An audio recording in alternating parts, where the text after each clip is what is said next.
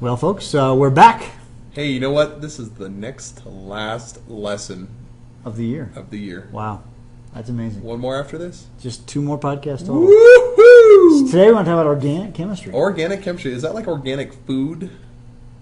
No. No. Why do they have the same name? Well, see, organic means that it comes from a living thing. It's really carbon compounds. And so we're going to just kind of get going with some carbon compounds today. So organic food is something completely different. We're just talking about stuff with carbon. Correct. Okay. All right, so that's what we're going to do. Good distinction. Let's dive into it. So organic and nuclear chemistry. We're just going to do organic today. That's the first lesson. This is podcast 21.1, organic chemistry. Objectives here, alkanes, alkenes, alkynes. You don't know what this means yet, but you will.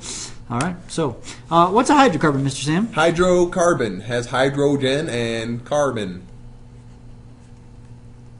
Hence the name. Yeah, hydrocarbon. They're chemicals that have just hydrogen and carbon. You use hydrocarbons all the time.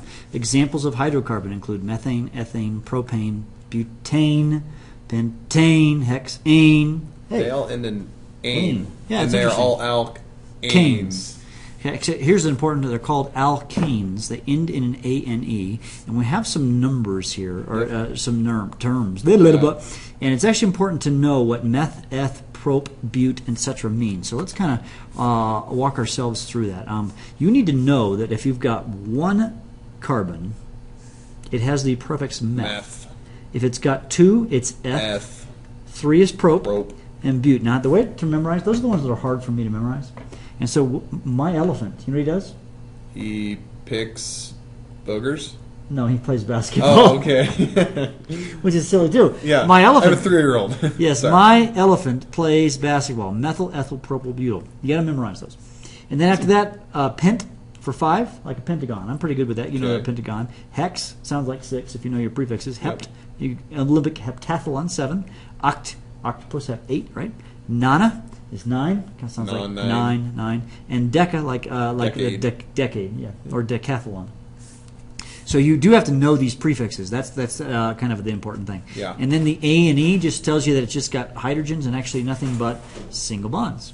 All right. Now, there's also something called isomerism. Yes. Or isomerism. Yes. Or isomerism. All right. So if we have pentane, now pentane is just carbon bonded. And how many carbons would there be if it's pentane? 5. Pentane, pentagon.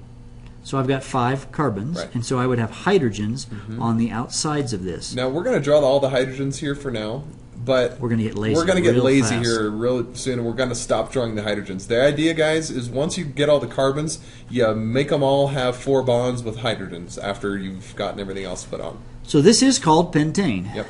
But there's also another variety of pentane that you can have. If you were to draw this 1, 2, 3, 4. I could put another carbon right there. Right, still 5 carbons. 5 carbons. Still 12 hydrogens. And if you were to do the hydrogens, I could draw a line where these would each go. 9, 10, 11, 12. Look at that. So that is an isomer of pentane. It is. Now, could I draw another one? You could. I could draw this one, right? 1, 2, 3, 4, and 5, like that. Well, that's just like the one you just drew. Well, no, it isn't. It's the carbon. Exactly like the one you just drew. Why? Because it's flipped. Yeah, you just flipped this one. So that one doesn't count. No. All right, so that's not truly an isomer. But you could do this one, though, guys. All right, and this one is also an isomer of pentane. It's the exact same thing. Isomer, basically, what is an isomer? It's has the same chemical formula with a different shape, different orientation of the atoms. Same formula, different structure. Structure, actually, is there. These are actually different chemicals with different properties. Yep. And we'll learn a little bit later how to name them. All right, actually, which one is right now? It's later. It is later. You number the longest chain of hydrocarbons, make branches have the lowest possible numbers. You have this. Identify the branches, name the longest chain. All right, so let's do one. Yeah, now the trick here, guys, is actually finding the longest chain. Sometimes it's not in a straight line. So if I were to look at, in this case, the longest chain is actually right here, because that's number 1, number 2, number 3, and number 4. And then I've got a branch here and a branch here. So his last name will be 4. My elephant plays a basketball, so his last name is butane. I should start with the back first. Yeah.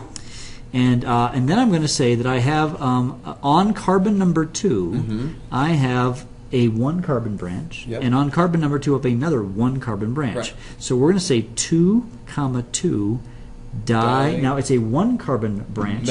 Methyl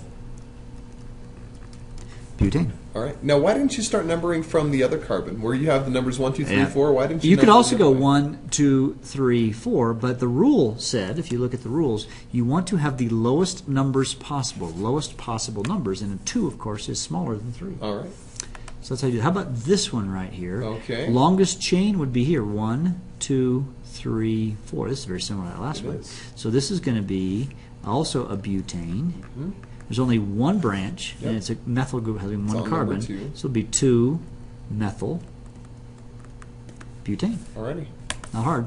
All right, now this one's a little more complex. Got to find that longest chain. Yep. All right, still four. 1, Yep. 2, 3, 4. So his last name is butane, Still. and this will be just 2, 3 di. By the way, I say di because there's 2 There's methyl 2 groups. methyl groups. Yep. Dimethyl.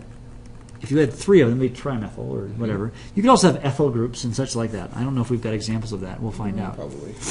Oh, here's some groups that gives you some ideas. A methyl group here. This would be an ethyl branch. Yep. This is a propyl branch. This is an isopropyl branch. Notice there's a little Yeah, it bonds to the middle bonds to carbon the on middle of the propyl. group. Yeah. And this is a butyl group, which Yep. is 4. A sect butyl, when it bonds to the second one in the butyl. Isobutyl, notice it comes off, this is where the regular chemical is, and this is called a tert butyl. You don't really need to know this for the AP test. Probably not. Yeah. All right. All right. We also have things called alkenes and alkynes, and alkenes have at least 1 Double bond. double bond. So alkanes are all single bonds. Alkenes have a double bond, And and this has- alkynes have a triple bond. You know, what we should say also is that the formula for alkenes, by and large, is CnH2n. N. 2N. Sorry. And then alkynes is CnH2n minus 2. And Yep. while we're at it, alkanes are Alkanes. 2n plus 2. Right. Let's actually flip back to that. This alkanes have a formula of CnH2n plus 2, where n is the number of carbons. Yep. Now, if they form a ring, it's a whole other Yeah, they're ball of wax. But rings they're just straight. then you're Ish, fine. yeah. All right. When you name an alkene, you basically follow the same set of rules, except we essentially need to number where the double bond or the triple bond is, and we have to also indicate what number it's on. And we use instead of an A and E ending, we use the E and E ending or the Y and E button. Yep. All right. So let's do a few. All right. There are 4 carbons. Right. So 1, 2, 3, 4. Now I'm going to number it this way because I want the double bond to have the lowest possible number. Yep. So his is going to be, there's 4 again, butene.